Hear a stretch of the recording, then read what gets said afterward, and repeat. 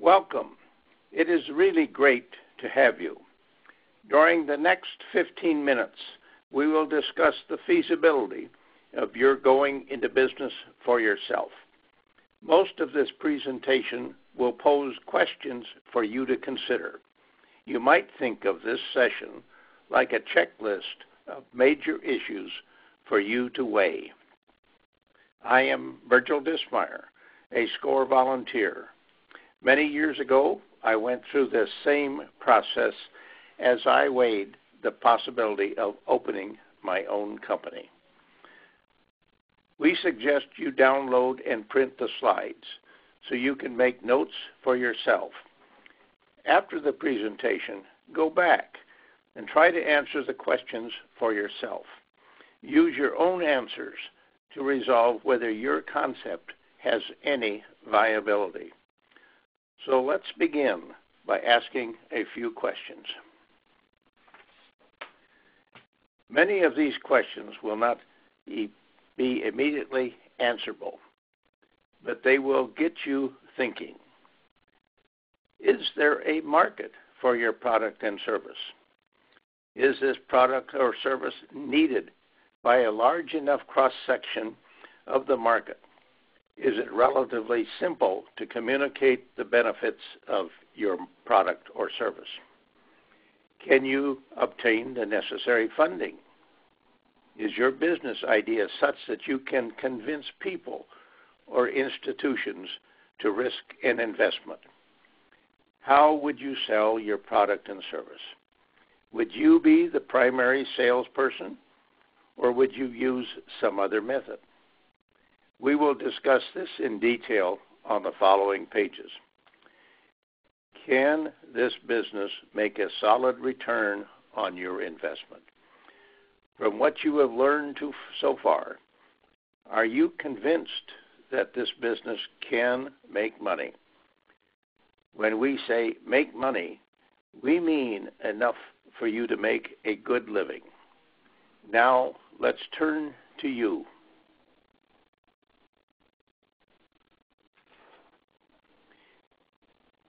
Have you answered the question, why do you want to go into business? This is important. Have you really given this serious thought? Running a small business is not easy. Do you have the temperament to deal with the many challenges that you will meet? What skills do you bring to your proposed business? Have your previous business experiences given you technical knowledge that will contribute to this venture? Is your family aware of your thinking, and are they supportive? This is important because the activities and the hours necessary to succeed will be extensive. This will affect them as well as you. Now let's think about your personal strengths. What personal strengths will help you? Are you decisive, organized, thorough, unemotional, under stress? Now is the time for you to dig a little deeper. Take a minute and answer the questions on the next 3 pages. Remember, there is no wrong answer. Study and answer the questions calmly at the end of this session. If you download the slides, you can print them and circle the answer that applies to you.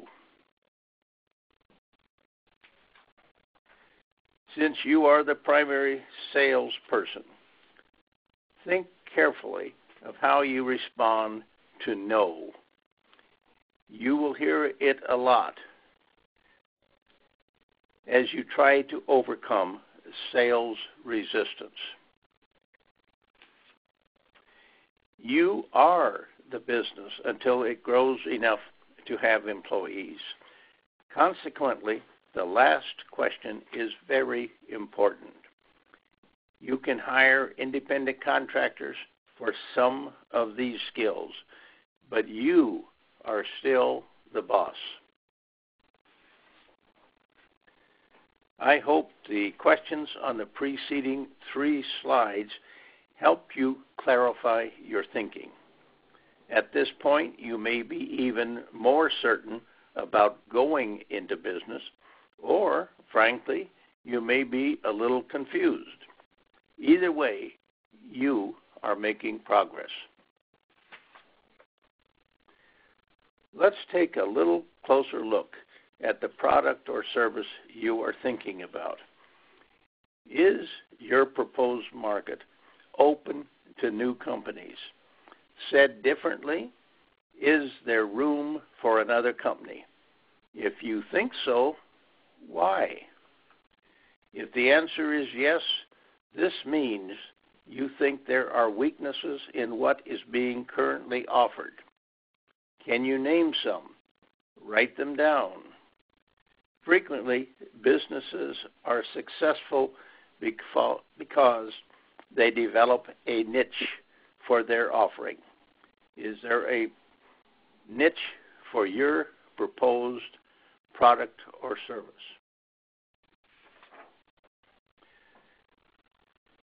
Selling your product or service is a critical priority. Selling will probably dominate your activity, at least initially. What different methods of selling have you studied? What are the current methods for selling like products or services? What are the advantages and disadvantages of each? And can you capitalize on these opportunities? How about money? This is a tough question. What financial resources do you have? Family, savings, friends, potential investors? At this stage, you probably only have a general idea where funds may be available. There is a webinar in this series entitled Funding Alternatives. Watch it. It will be helpful. This is also why, among other reasons, a business plan is so important. A good business plan is a selling tool for your business ideas. So what do you do? Let's see. You're thinking about the business idea, your skills, money, your own personal ambition. Now what? There are a few steps that can really help. Gather information from every possible source: friends, people in business, readings, the internet, and so forth. Make extensive notes and attend classes. Score online training classes called webinars are very good. They are concise, clear, and free. You can take them from home. SCORE also has workshops and evening classes which should be considered, especially the one entitled Simple Steps to Start Your Business. Establish a relationship with a SCORE mentor as an ongoing resource available to you. Set up a tentative major event calendar. This will help you to timeline major activities that must be completed. Be patient. This may be the biggest decision of your lifetime. Decide. After extensive study, as outlined previously, it is now time to decide and commit yourself. Done correctly, you can make it work. Best of luck. And now, let's wrap this up. In addition to what you've learned today, you are encouraged to seek mentoring at your local SCORE Minnesota chapter. SCORE volunteers know the local community and can offer insight and other experience to you. One service SCORE can offer is assistance in developing a business plan. If you are from outside Minnesota, we urge you to establish a relationship with your local SCORE chapter elsewhere in the country. Visit the SCORE.org website to find a chapter near you. Finally, if you have other questions, we have a dedicated email address to further serve you. It is noted on the slide. As a nonprofit organization dedicated to helping you start or grow a business, we must make some disclosures. We rely on various experts to present a topic, and the content is strictly for your education. SCORE Minnesota, nor any of its chapters, endorse any specific vendor. And finally, any screenshots or images we have used are provided only for illustrative purposes to help you visualize what is involved. In closing, we want to recognize the organizations that make these webinars possible. First, we thank our SCORE member for sharing his insight into this first step in your journey as a possible new entrepreneur. Second, Montana State University for allowing us to use their feasibility analysis checklist. Third, Veritas Marketing for guiding us through the technical and policy issues of producing our webinars. And fourth, SPEDCO, whose funding and support make this service possible to you as a free service. We hope we have answered some of your concerns about creating a new business. Goodbye and good luck. Thank you.